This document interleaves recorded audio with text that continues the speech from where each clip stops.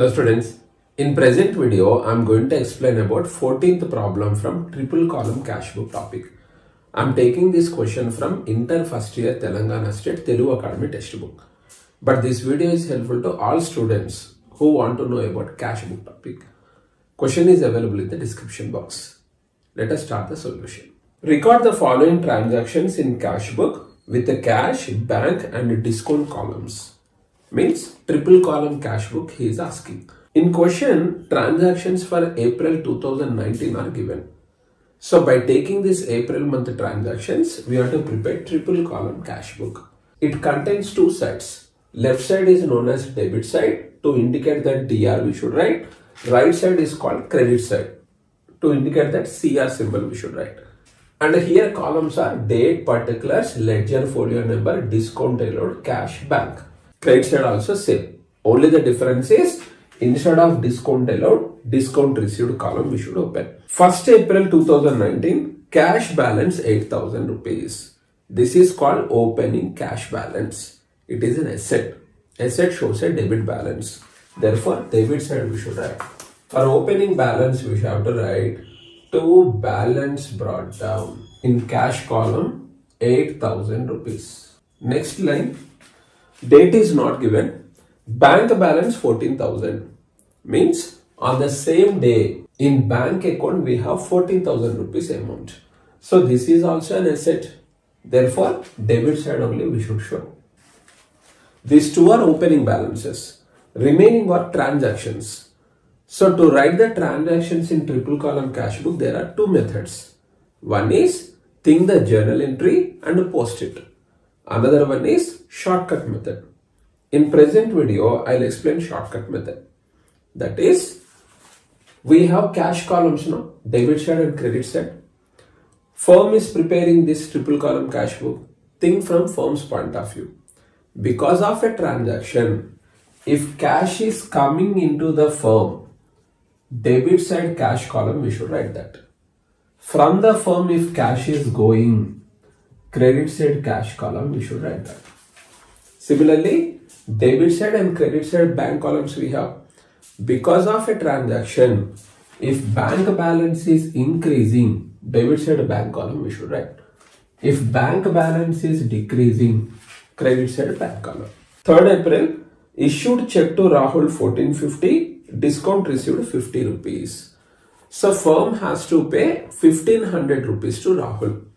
Instead of giving in cash, firm issued a check. Rahul goes to bank, he withdraws the money. So our bank balance is decreasing, means credit side we should write. 3rd April, by Rahul account, check amount in bank column, discount is then 50 rupees in discount received column. So to Rahul we have to pay 1500. In full settlement we are giving a check for 1450. Means difference 50 rupees discount received. 6th day, sales through net banking 2800. So firm sold goods to customer. Customer should pay cash. Instead of paying in cash, customer paid the money through net banking. Means directly money will get transferred from customer's bank account to our bank account. So after this transaction, our bank balance increases. Means debit side bank column we should write this. 6th date, to sales account in bank column 2800 rupees. 9th day, withdrawn cash from bank 2900. This is contra entry. Cash deposited into bank, cash withdrawn from bank. These two are contra entries. Withdrawn cash from bank 2900. Firm withdrew cash from bank for office use. Cash is coming into the firm. Therefore, debit side cash column 2900 rupees. Date 9th. From bank we withdrew money. So bank balance decreases. Means credit side bank column 9th date. Now, in particulars what to write?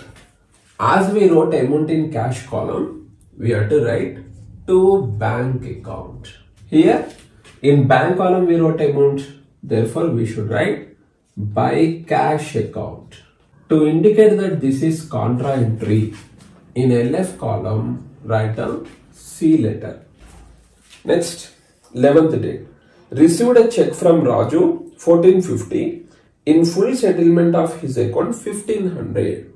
So from Raju, firm has to receive 1500 rupees. In full settlement, firm received a check from Raju for 1450.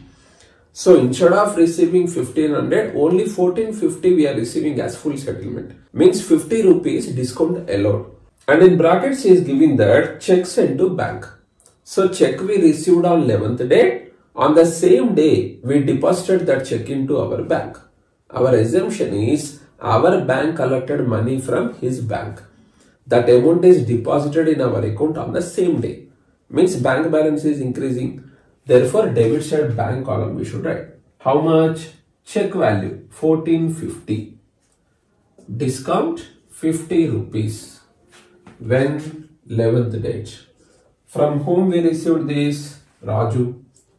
Raju account. 16th date. Purchases through debit card 2400. Firm purchase material. So in return, firm has to pay money. Firm paid that money through debit card, ATM card. Means from firm's bank account, money will be paid to supplier. So bank balance is decreasing, credit side. 16th date. By purchases account, in bank column, 2400 rupees. 19th date. Paid cash into bank 800. Here paid means deposited. Firm deposited cash into bank. This is contra entry. Cash is going. Therefore, credit side cash column. 19th date. Amount is 800 rupees. We deposited money into bank. So bank balance increases. Therefore, debit side bank column. 800 rupees. Date 19th. In LF number, we have to write C letter. Now come to particulars column. In bank column, we wrote amount. Therefore, we should write to cash account. In cash column, we wrote amount, no? So, we should write by bank account. 24. Purchased machinery 4000 rupees. Supplier's name is not given. Means we purchased for cash. So, machinery is coming and cash is going. Cash is going. Therefore, credit side. 24th date. Now the doubt is what to write in particulars column.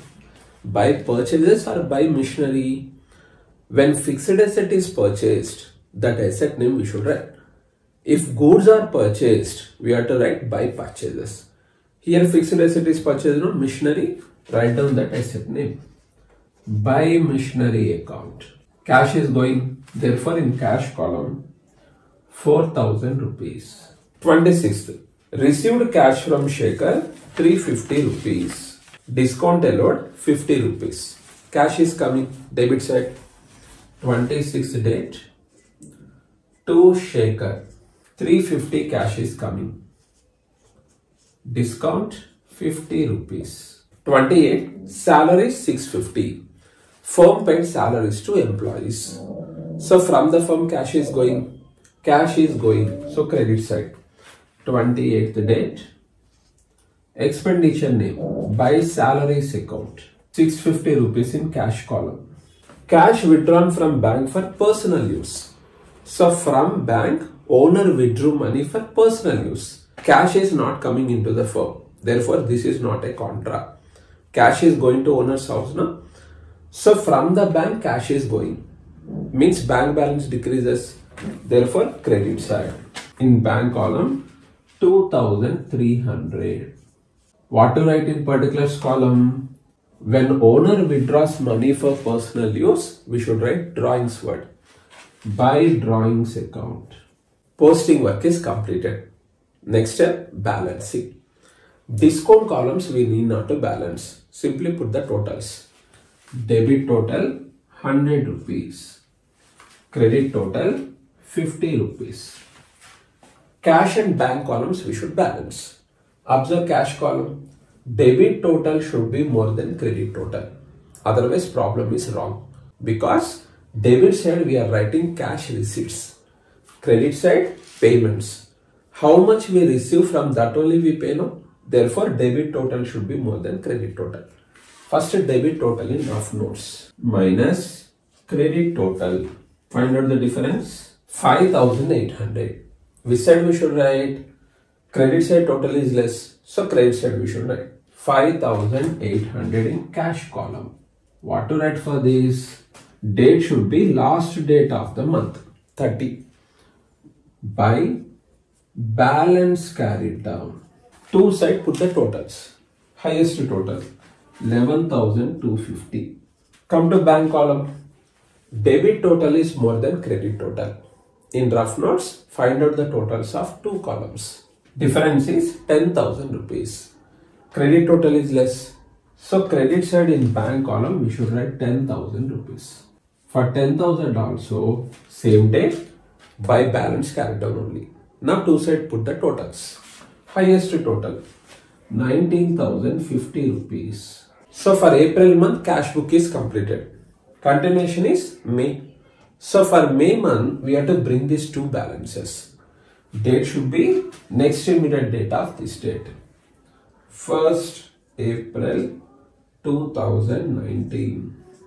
We are bringing balance now. Therefore write down to balance brought down. In cash column 5,800.